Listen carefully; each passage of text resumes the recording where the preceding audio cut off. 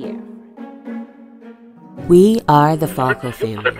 Brian, Serena, Cameron, Kendall, and Savannah. We're a family of 5 driven by purpose and fueled by love. We decided to trade in the traditional school life for a life where every day is an adventure of faith and love. From a small photography business grew a love of memory keeping and filmmaking that turned into a full-blown dream of becoming a family of filmmakers exploring the truth about education. So we're learning to document our adventures in homeschool, business, and life, and tell stories of how we live and what we learn.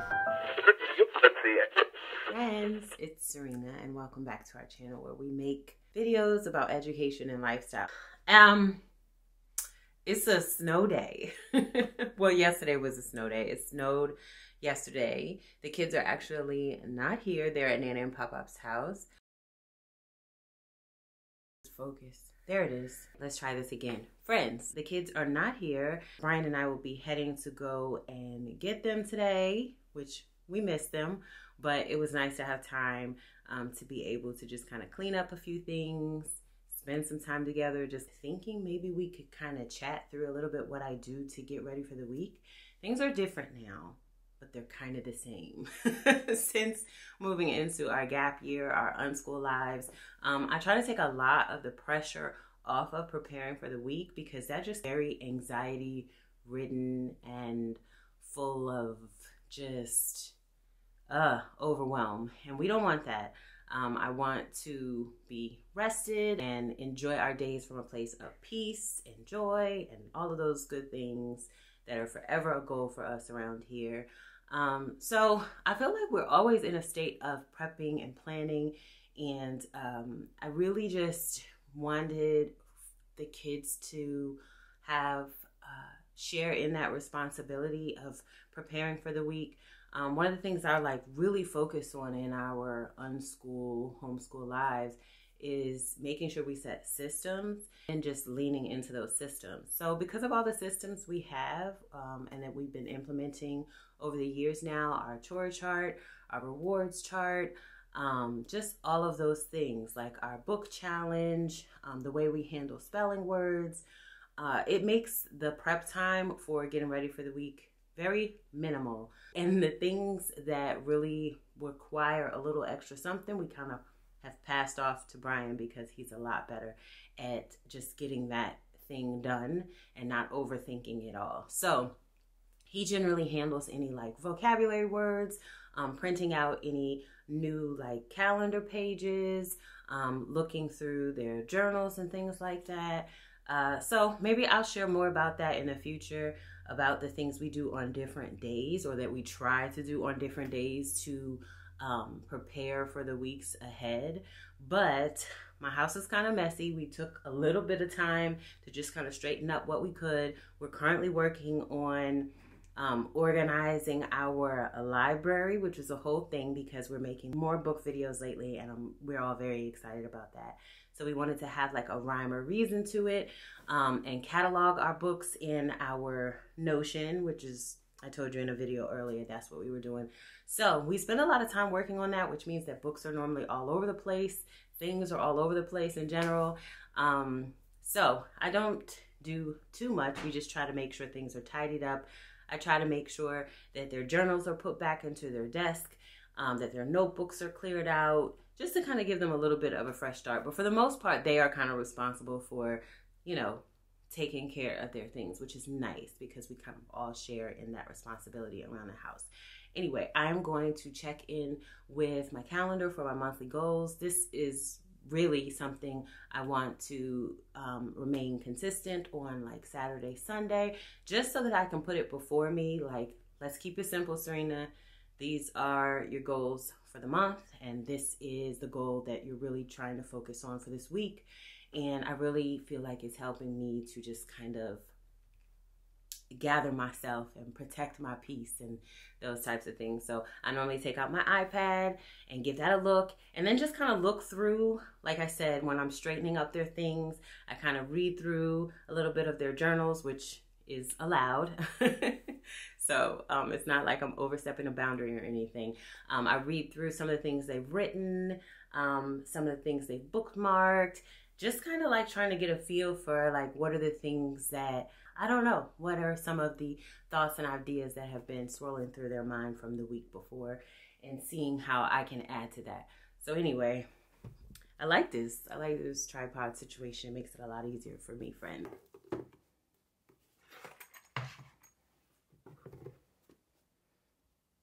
This is their art book, and this is her journal, which should be right on top. And pencil box, book stack, devotion, headphones, washi tape for reading and taking notes. And that's what's in there. Same situation, same thing, just a little different. Our current state, shelfie state, which we love. And then this is always the little teacher, comfy little couch. What show is that? The big comfy couch? Somebody tell me in the comments, you know what I'm talking about. Anyway, this is my big comfy couch. A lot of times I don't know how I can add to the conversation, and I just figure the more I share, the more you guys can let me know like what you would like to see, the way that I walk myself through thoughts and feelings in homeschooling life. Well, I know this is a mess, but I feel like our book situation is forever a mess. But before Savannah headed off to Nanny and Pop-Ups, she grabbed a whole stack of books for us to do story time with my nephew. And so that's one of the things that we are doing to get ready for the week. And I mean, I think the biggest thing that I'm doing this week is Savannah finished her first manuscript, which we're all really excited about. It is so cute, you guys. So I'm going to be putting on my editor hat to go through and set up some meetings with her so we can just brainstorm and talk about different things that we can change, what steps we need to take next. I promise y'all that girl is so precious. So Brian's mother actually published her own book, and so she knows a bit more about the publishing process. So she's been calling her to ask her questions. We have looked up information on purchasing ISBN numbers. I mean, she's very serious. We're all very serious about publishing some piece of work. It's part of our end project for our writing years. And it really is exciting. It's so funny because when I first started to flip through her manuscript, I'm like, woo, this is going to be a doozy. Honestly, that's what I want.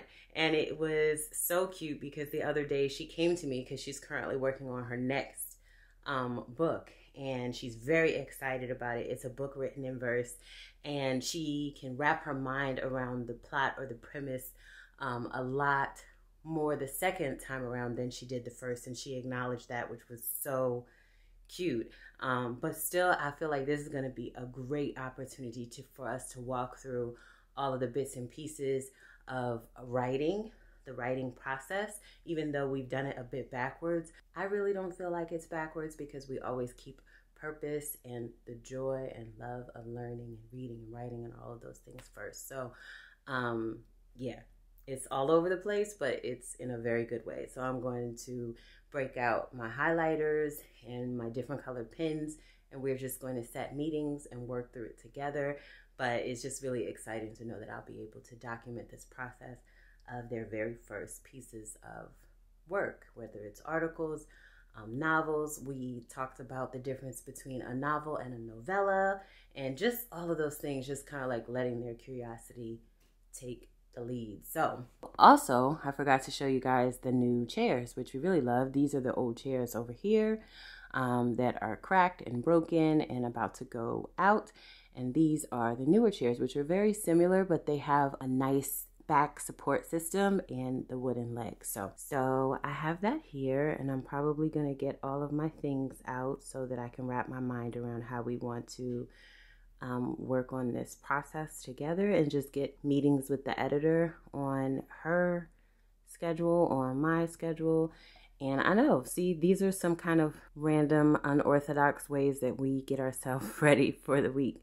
Another thing that I'm very excited about, something I'm going to be diving into during their study time, because while they study, I stay around for support and, to get them whatever they need. But I get a lot of reading done during this time, and I just ordered Power of Introverts in a World That Can't Stop Talking. So, Quiet is the name of the book. I guess I didn't say the name of the book. And then I also got the journal to go along with it, because for me, this is less about, finding information and more about just kind of discovering more about myself. I have said this before that I am an extreme introvert, and I just feel like I've gotten to this stage in my life where it would make a whole lot of sense to just kind of learn more about myself. So she has this companion journal to go along with it, Discover Your Secret Strengths and Unleash Your Inner Power. So I'm looking forward to that.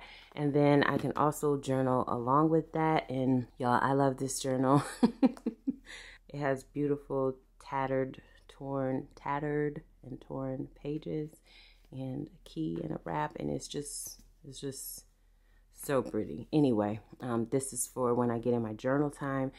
Like I was talking about in my monthly goals video, I just wanted to take those things that I wanted to include in my routines, like my morning routine and my night routine, and just kind of make them extra special, something I really want to get to by surrounding myself with pretty things and nice drinks and things like that I can look forward to. Another thing that I do to prepare for the week is just get our stacks together, and Brian's actually helping me with that.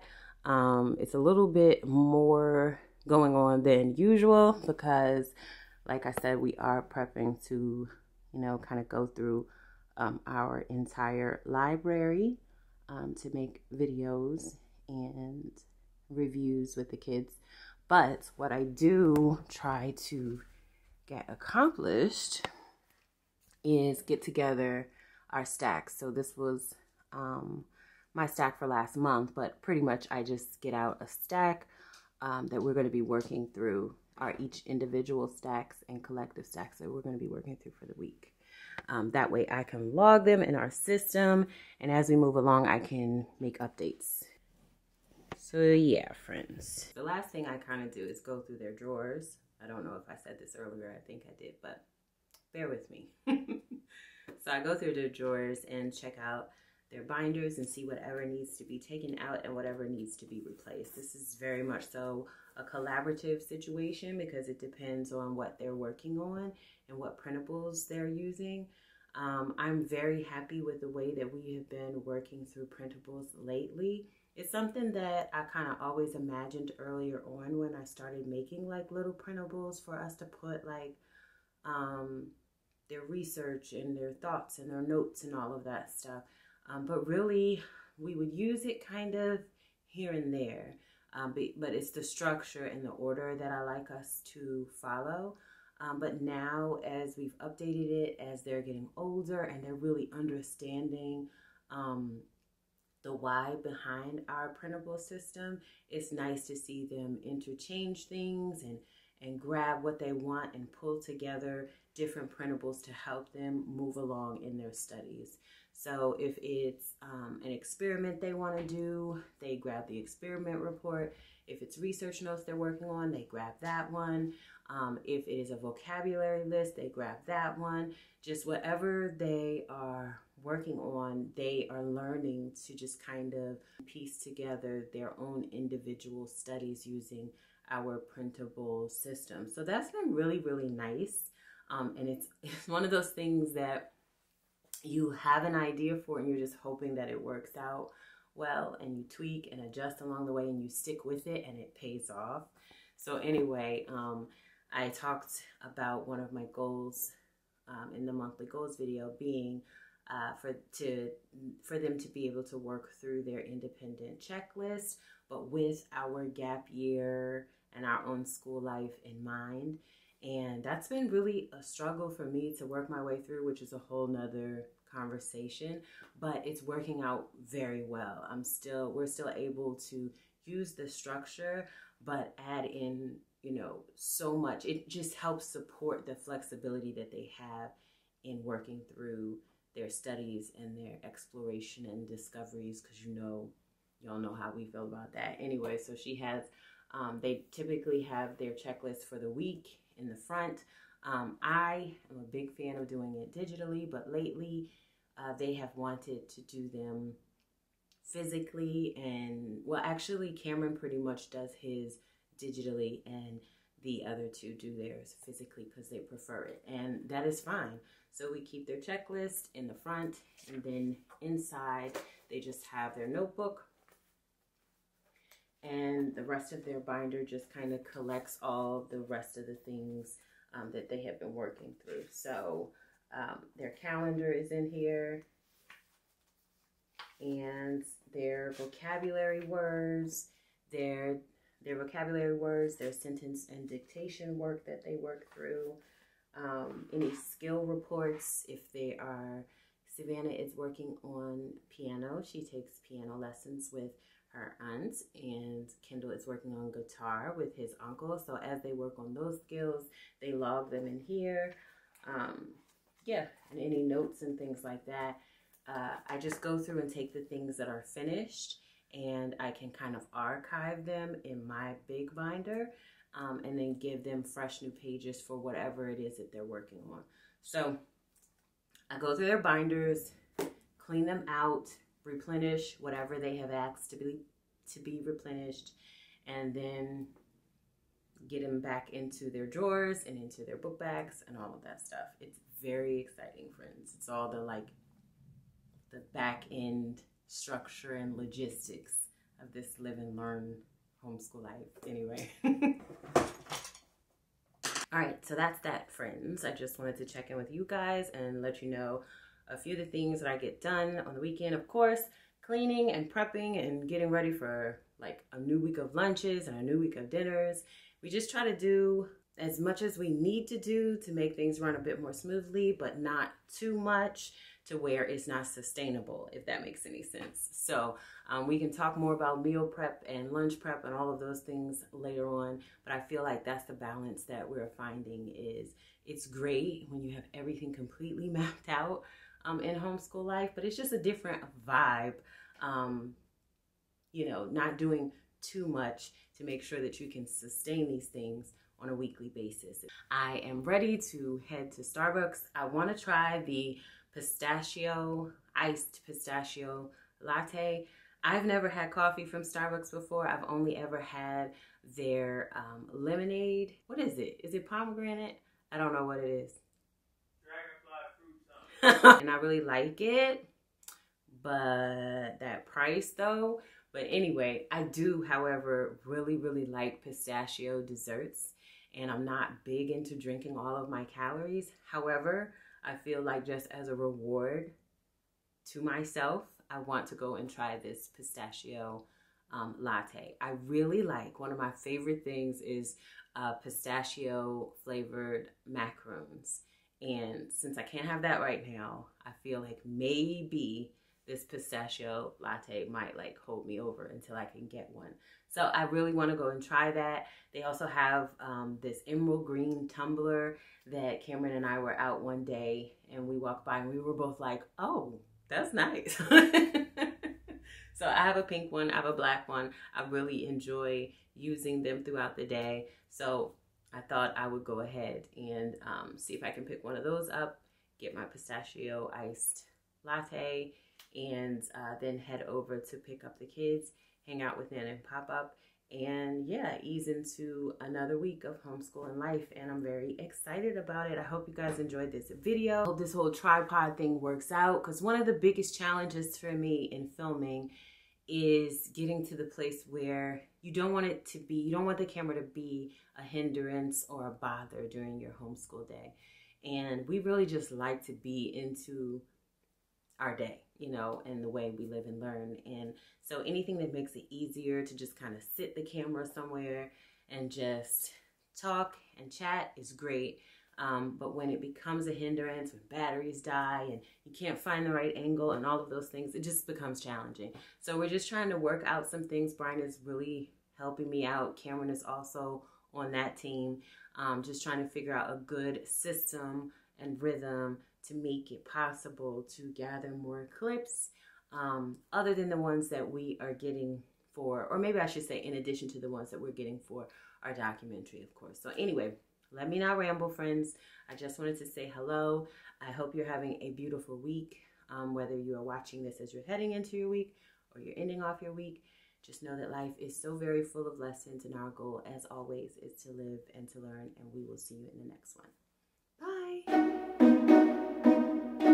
Don't forget to subscribe.